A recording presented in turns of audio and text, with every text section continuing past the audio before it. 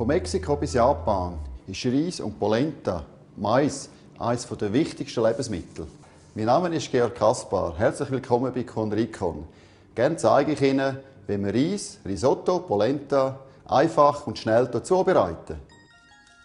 Als erstes Gericht zeige ich Ihnen ein Safran-Risotto. Die Schalotten fein schneiden.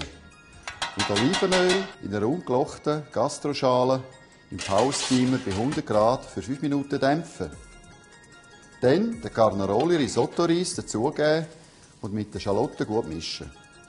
Den Weisswein und Bouillon, wo wir den Safran bereits aufgelöst haben, dazugeben und mit dem Reis im Programm Risotto garen. Nach dem Garen die Gastronomschale sofort in die Steamer-Surfschale geben, mit der Butter und dem Parmesan gut einrühren.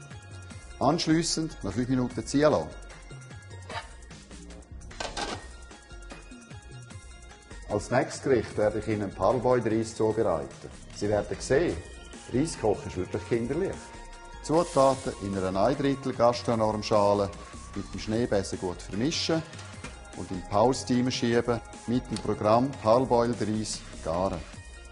Nach dem Garen sofort in die Steamer-Surfschale geben, nochmal gut durchrühren und für 5 bis 8 Minuten ziehen lassen. Als nächstes Gericht werde ich Ihnen eine Polenta zubereiten.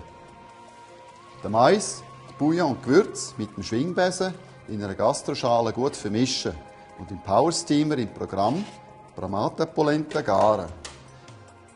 Anschliessend sofort die Gastroschale in die Steamer-Surfschale stellen, die Butter und den Parmesan darunter mischen und 5 Minuten stehen lassen.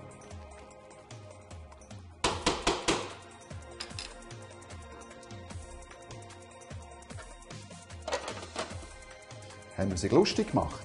Möchten Sie auch mal so ein feines Risotto daheim mit dem Powersteamer ausprobieren?